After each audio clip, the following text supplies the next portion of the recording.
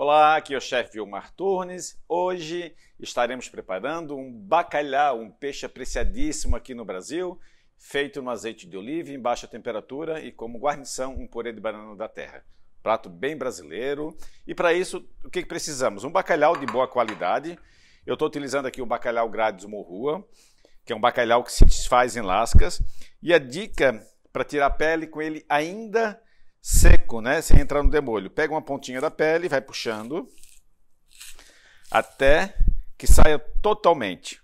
O bacalhau é um peixe que passa por um processo de dessalgue. E para fazer o bacalhau, 5 tipos de peixe. Cod grades morrua, que é um dos melhores, o cod grades macrocéfalo, o zarbo, o ling e o saite. Então, o que eu estou utilizando aqui é o cod grades morrua. Tirei a pele, já vou fazer o corte em posta, aquele que eu já vou apresentar. Estou cortando em vários pedaços para colocar ele de molho. Uma das grandes dúvidas que as pessoas têm é o tempo que esse peixe vai ficar em demolho. Eu costumo deixar 30 horas, trocando a água a cada 6 horas, sempre na geladeira. Então nós temos um peixe já dessalgado após esse tempo. Então as características do peixe dessalgado são essas. Ele fica mais alto, mais claro e ele aumenta bastante de tamanho. Mesmo o peixe, vejam como aumentou bastante de tamanho. Então eu já tenho aqui um peixe que foi submetido ao dessalgue. Eu tenho numa panela o azeite de oliva, vou secar ele. Então eu tenho o peixe já dessalgado, né? Aqui nós temos a comparação de 2 tipos de peixe e nós vamos colocar ele a fazer a cocção no azeite de oliva. Então, cocção é uma temperatura um pouco mais baixa do que o convencional que o óleo suporta, né? Mais ou menos 90 graus. Passando disso, nós já temos uma fritura. Então, panelinha, eu vou colocar o meu peixe, meu bacalhau já dessalgado, dentro dessa solução, que é um azeite de oliva a 90 graus. Como guarnição, nós vamos fazer um purê de banana da terra. Banana da terra é uma banana do norte do país e eu preciso levá-la à cocção. Não se come essa banana crua. Então, a água já fervente, eu vou colocar ela em cocção. Assim que ela estourar, romper a casca, eu retiro e vamos levar ao processador. Vamos fazer um purê, então, com essa banana. Num copo de processador, vou trazer a banana já cozida.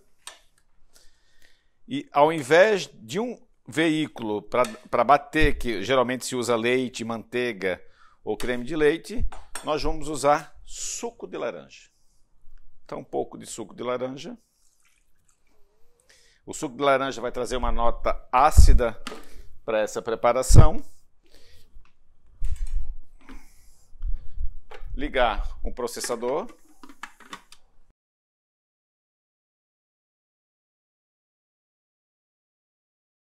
Aqui eu já tenho o purê pronto. Vou manter ele aquecido, com o processador fechado. E, como elemento de crocância, para dar aquela cor verde, nós vamos fazer um pesto de aspargos. Aqui nós temos aspargos verdes. Vamos fazer o processo de branqueamento, que consiste em quê? Que é o método auxiliar de cocção, porém mantém a cor e os nutrientes. Aqui eu já tenho água fervente. Vou jogar rapidamente os aspargos dentro dessa solução por uns 30 segundos, retirar, dar um choque térmico. Esse procedimento você pode fazer para tudo que quer verde: vagem, ervilha torta, aspargos, né? Ó, tirei, vou colocar em uma água gelada, levar isso ao processador, também o aspargos, com castanha do Pará. Já está triturada a castanha do Pará. Vou colocar os aspargos branqueados, folhas de manjericão,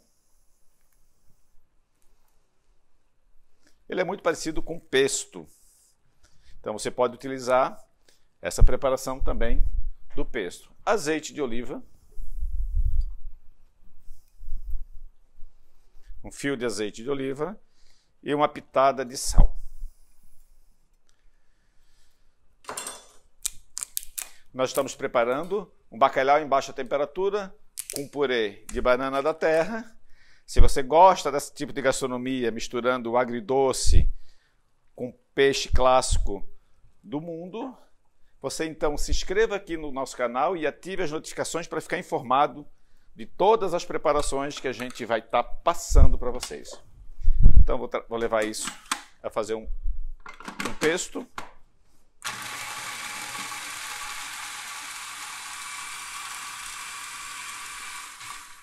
É um pesto mais grosseiro, não preciso bater e virar, não precisa transformar numa pasta.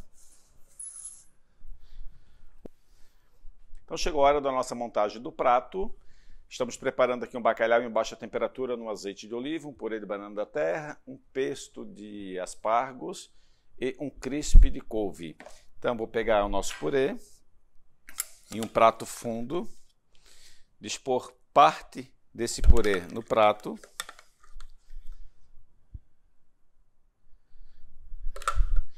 Vamos pegar o nosso bacalhau, a poça de bacalhau. Ela cozinhou rapidamente, levou 10 minutos dentro desse óleo quente, desse azeite quente.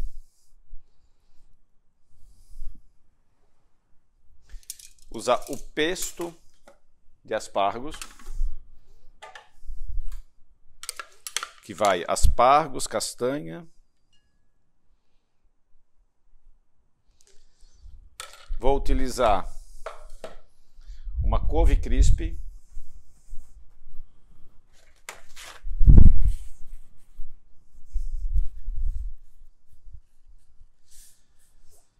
Então nós temos aqui o purê de banana da terra, o peixe já cozido, o pesto de aspargos e um crisp de couve.